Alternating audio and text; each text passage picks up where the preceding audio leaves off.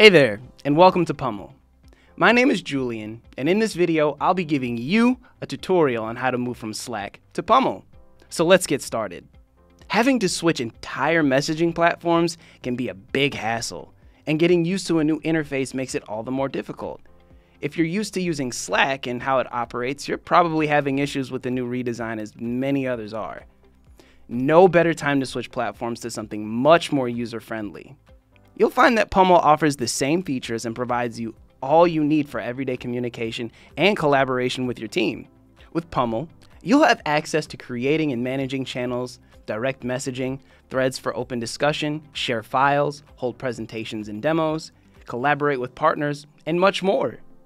You'll also find that you have the option to easily transfer any data you have from Slack into Pummel in just a few short clicks. This includes your channels, team members, and links shared in Slack. The process is so quick and simple, you can do it before you finish your morning coffee. Let me show you how to do it. Now keep in mind that if you're using the standard or free version of Slack, you'll only be able to transfer messages and links from public channels. Anything from private direct messages and channels will be available to export with the more advanced versions, such as Business or Enterprise.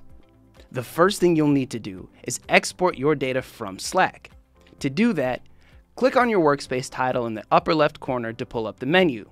From there, select the Settings and Administration option and select Workspace Settings. You'll be taken to the Admin Settings page where at the top, next to the page title, you'll see Import and Export Data. Select it and you'll be taken to the Import Export Data page. Select the Export tab and you'll be prompted to select an export range from a drop-down menu. You can choose from the past 24 hours, week, month, or your entire history. Once you select your preferred date, click on Start Export to get your data. Once completed, you'll receive an email with an export page link where you can download your export file. Once you've downloaded your export file, the next steps will be nice and easy. Like before, select the workspace title to bring up the menu and select Workspace Settings. From there, choose Permissions and on the left sidebar, select the Import tab. Choose your exported Slack file to import, and when completed, you'll receive another email notifying you that your workspace is fully functional and ready to go. For existing Pummel members, their messages from Slack will be transferred over to their account. For new members, they'll receive an invite to activate their own account and have their data transferred over as well. It should also be noted that only workspace owners are able to import and export data between platforms. Once you've successfully transferred your data into Pummel, you'll see that before it was empty with nothing going on. Now you'll see all of your public channels, team members, and links set up and ready for you. You can send messages, go through your messaging history and app activity, and work as normal.